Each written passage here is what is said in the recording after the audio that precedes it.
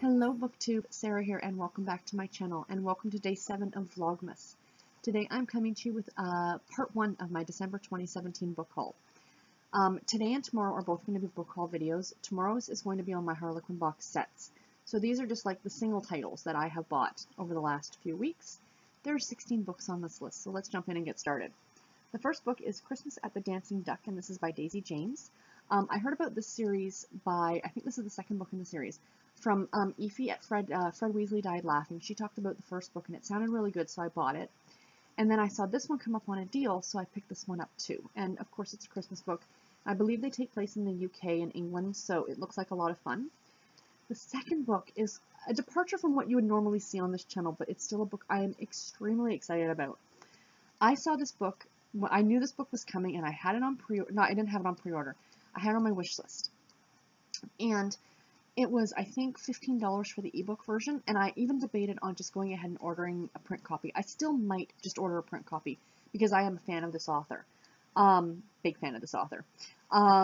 He does a television show on Netflix called Secrets of Great British Castles, and his name is Dan Jones. And he is very, very easy on the eyes, let's be honest. Let's talk about the elephant in the room. Not a bad looking dude. And he's a historian, and he knows what he's talking about, which is fantastic.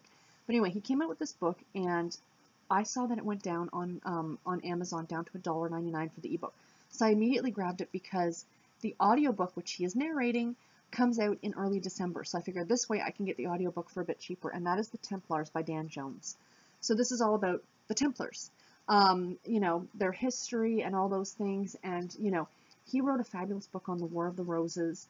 And, you know, that's his section of history. And I know Steve from Steve Donahue mentioned this Templars book. He got a copy of it.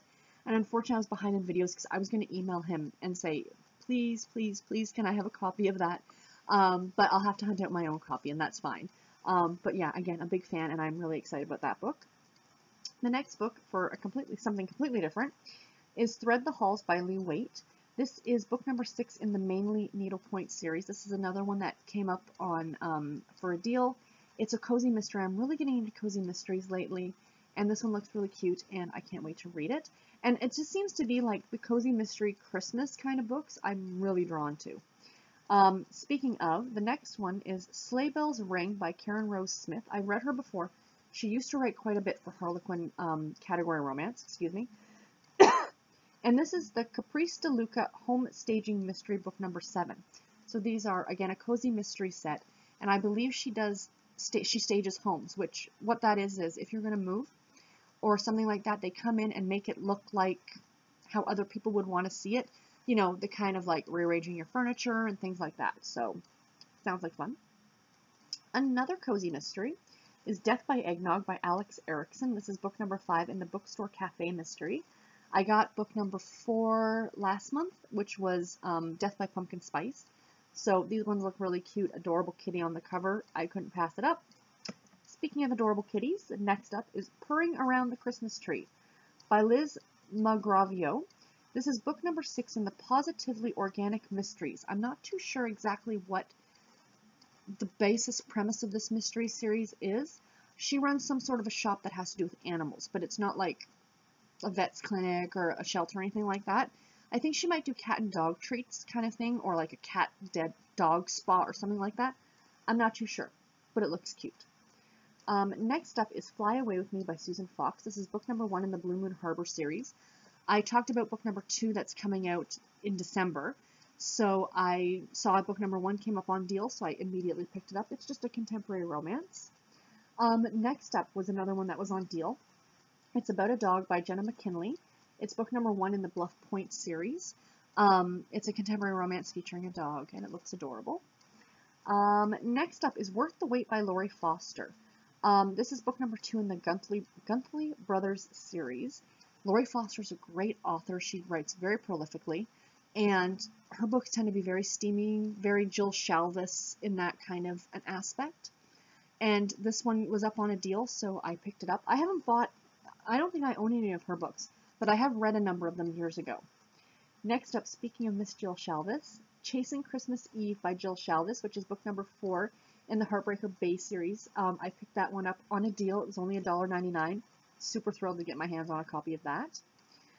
Next up is another one that was a deal, and that is Belong to Me by Marisa de los Santos, book number 2 in the Love Walked In series. Another contemporary romance type series. It looked cute. The next one, these ones are all, I'm just double checking, these are all Harlequin books that I picked up using some points from the Harlequin Rewards points. And the first one is Western Christmas Proposals by Carla, Kelly Boyce, and Carol Arens. This is, Harlequin does one of these every year, and it's an anthology of Christmas stories. I think they alternate every year, whether it's going to be Regency stories or Western, like the Wild West. And this is a Western one, and they are my absolute favorites. I love Regencies, but my heart is for Western romance. So these ones look really great. The next one is Kidnapped by the Highland Road by Terri Brisbin. This is book number 3 in the Highland Feuding series. I believe this might even be a medieval type of historical romance, so it's something a little bit different, and I decided to pick it up. The next one is The Tycoon Secret Child by Maureen Child. This is book number 1 in the Texas Cattleman's Club Blackmail series. Maureen Child's a great author. This one looks like a lot of fun. It's probably a whole secret baby type storyline, so it should be great. The next one is A Colorado Family by Patricia Thayer. This is book number 4 in the Rocky Mountain Twins series. And again, another contemporary romance. This is a Western because this is the new, they've renamed Harlequin American Romance to Harlequin Western Romance because over the last few years, 90% of the books that they were putting out every month dealt with cowboys and ranching and that kind of thing. So that's why they changed the type of book it is. And the last book in this is Reining in the Billionaire by Danny Wade. I have not read anything by this author, but it sounded like a good story. Obviously, it involves horsing of some kind. But yeah, it looks like a lot of fun.